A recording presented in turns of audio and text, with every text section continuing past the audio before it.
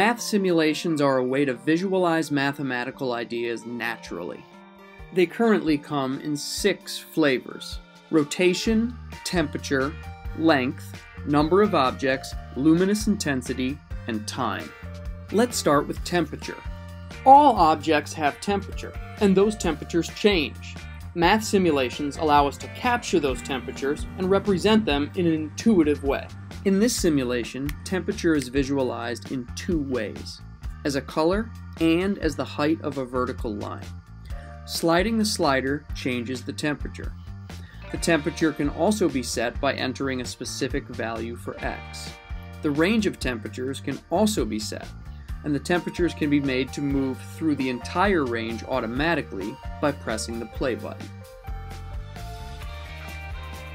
Next is rotation.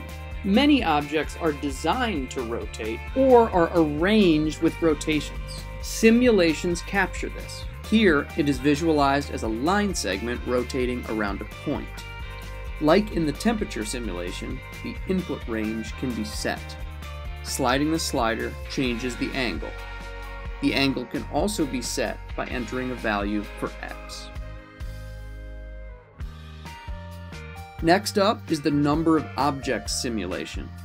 This is meant to visualize anything that can be counted. Number of zebras, number of rocks, number of knots, or number of claps are some examples. Sliding the slider changes the number of objects, which can be negative. There is a checkbox that allows you to lock the input to whole number values. As with the other simulations, the value range can be input, and the simulation can play automatically with the play button. Next simulation is length, which is represented as a line segment. The length can be negative, since this simulation is intended to be used for any position-related situation. The line segment can be placed at any angle depending on the situation that is being modeled. As with the others, the range of lengths can be input, and the simulation can be automated. The next one is luminous intensity, which is a measure of the amount of light being emitted from a source. It is represented as a square with a color ranging from black to white, where pure black represents the lowest amount of luminous intensity in the range, and pure white represents the highest amount of luminous intensity in the range. And finally, time. Time, like math, is everywhere. It is central and often interacts with the other simulations. As a simulation, time is visualized as a horizontal slider.